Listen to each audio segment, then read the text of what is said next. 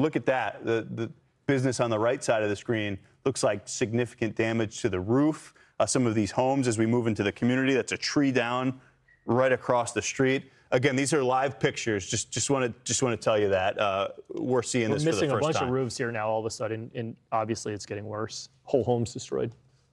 Yeah. So Brandon is he's on the scene here. This is the immediate aftermath. Brandon is reporting massive structural damage. We can see that.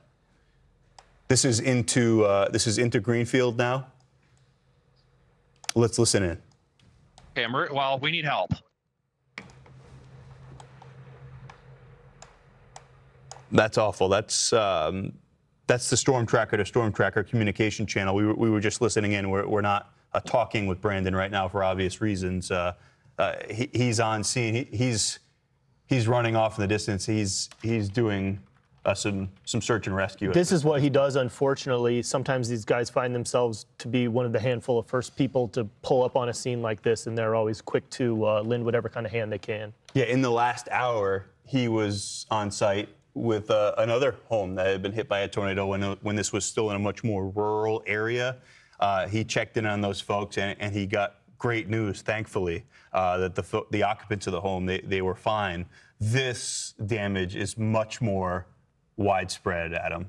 It absolutely is. We have at least several homes that looked close to, if not entirely, flattened out here. I'm just watching these guys running in the background.